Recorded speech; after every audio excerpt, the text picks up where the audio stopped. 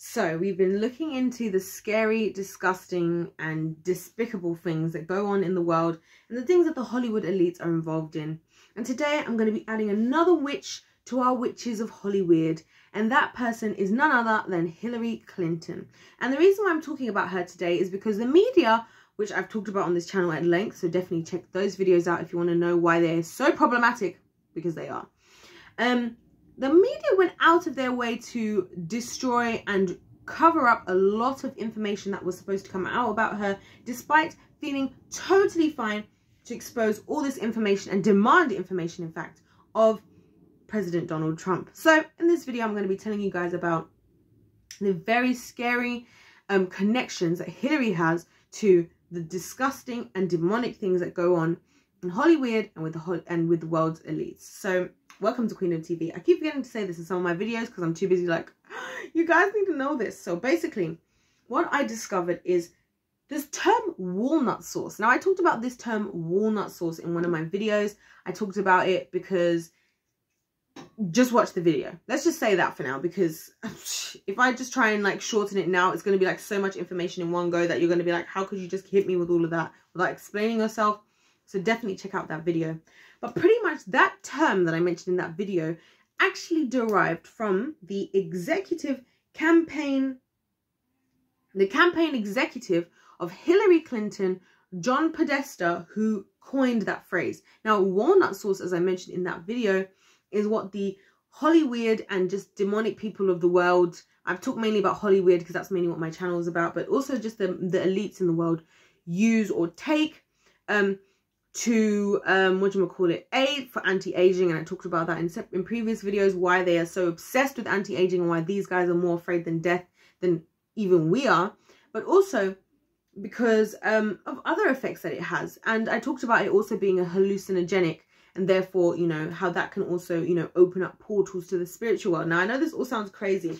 And one of the things I think they did extremely well is by making us think that a lot of these things sound wild because we've seen it in TV, because we've seen it in movies. And that's why I think the entertainment industry is actually the most powerful industry in terms of controlling people. Because if you see something on TV and you think, oh, it's just TV, it's just TV, oh, it was just a movie, it was just this, then you're when you hear it in real life, when somebody suggests that it's happening in real life, you're going to be like, no, that's not true, that's not real.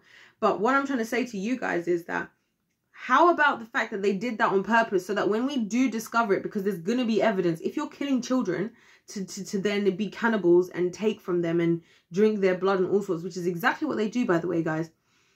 If they do that, it only makes sense for them to put those things into movies and stuff. So then we say, when somebody like me says stuff like this in a YouTube video, you go, oh no, that only happens in movies. Oh no, that's not real.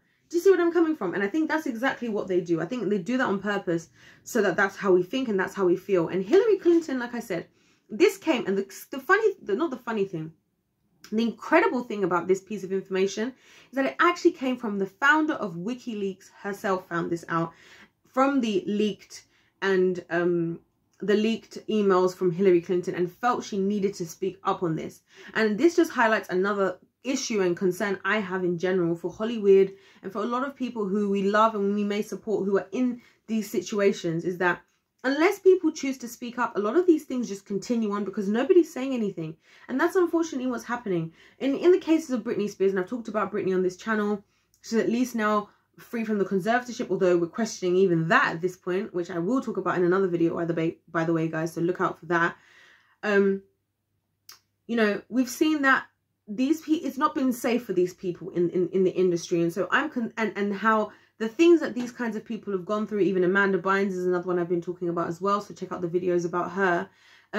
It's very clear that these people have not been in a safe environment, and that despite whilst they were going through everything they went through, there were at least enough adults around seeing what was going on who could have stopped it, and evidently, clearly have chosen not to. And that's why I'm talking about this stuff, because we never know what's going on behind closed doors. We never know who's secretly being affected, because everybody's just covering everybody's butt. And I talked about this in the media, in my series about the media, so definitely check out those videos. And I talked about how the rich keep themselves staying richer and keep the poor people getting poorer, because they all work together and they all use their demonic and disgusting and satanic practices together and rituals, and they protect each other. Because if you've got one person who's in control of, and I talked about this in my media videos at length so you can understand fully, but I talked about if you have the media, and the media being in bed with the government, but then the media also making money from advertising from businesses, you've got this lovely little cycle where we're all going to shut up and protect each other because the government wants to stay in power.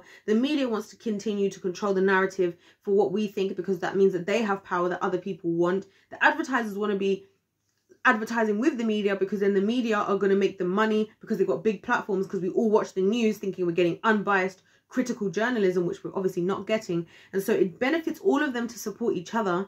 And obviously social media stepped in the picture as well, which is a more intimate version, and I talked about that in another video as well. And so we're just in this whole bubble where these guys are all working together, and there's only 5 companies, by the way, in this world right now who are in control of all of 90% of the media in the United States, and are the 5 biggest companies, as I mentioned in a previous video as well, biggest media companies. As far as Forbes are concerned, it's just 5 of them. And it was only 40 years ago that there were 50 companies in total. And these same companies have gone and bought out other companies like children's TV shows, book publishing companies, record labels, and things like that, so that they're really in control of all areas of our lives. And so that's probably why we don't hear a lot of this information. That's why the likes of people like Hillary Clinton can get away with this, because Hillary can say she knows what she's connected with, because it was her campaign executive who coined the term the walnut sauce, or at least from all the sources that I found.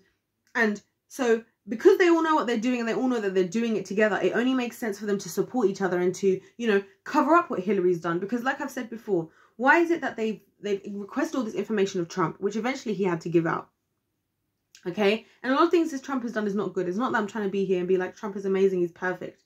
I'm not saying that, but I'm saying if you're going to be the media who's supposed to be unbiased, have that same energy for everyone. Why is it that all of a sudden Hillary stuff is just disappearing off the face of the earth, and we're not talking about it? And yet the founder of WikiLeaks felt that it was necessary to mention this. And do you know what kind of a risk that is for her? But obviously she must have felt like, well, I can't hide this because this is despicable and disgusting, like we've been talking about. So that's what I'm going to say in this video. This is why I've added Hillary to our witches of Hollyweird. I've been knowing she's one of the witches of Hollyweird and just the world in general. But I just wanted to wait until I had more proof, more things to kind of say to back up my claim. But I just knew that there was something wrong. Because for the media, who is as corrupt as they are, to be protecting her, I knew that she must be along with that corruption as well. So if you do want to hear about those other things, check out my The Media playlist.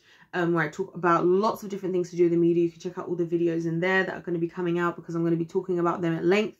Also, check out my other videos about the other witches of Hollyweird, and just my videos in general about what goes on. Because when you look at all these things together, when you look at the people in power and the things that they're allegedly doing, and I say allegedly because this is YouTube, and now because people want to not be in trouble for things that they're actually doing, we all have to say allegedly so that we don't get sued.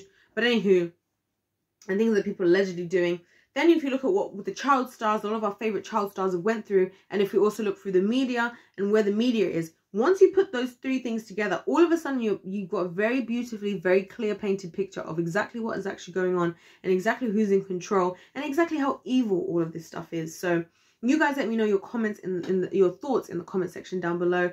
What do you think about all this stuff? How do you feel about me exposing this stuff? How are you coping with it? Because it's a lot to deal with. And I just want to say as well that don't feel like you have to act like you're coping any better than you are, because it's a lot. And even for me, it's a lot. It's a lot to look into this research and find that this is what's really happening.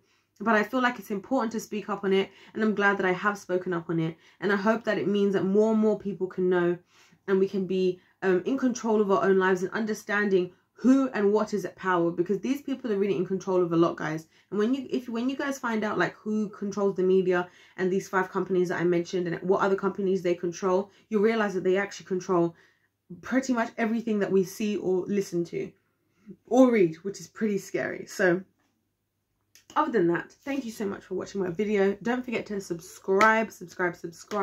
I'd appreciate you guys' support so much. Obviously, like I said already, let me know what you guys think in the comment section down below, and like the video. Other than that, God bless you all, and I'll see you in my next one.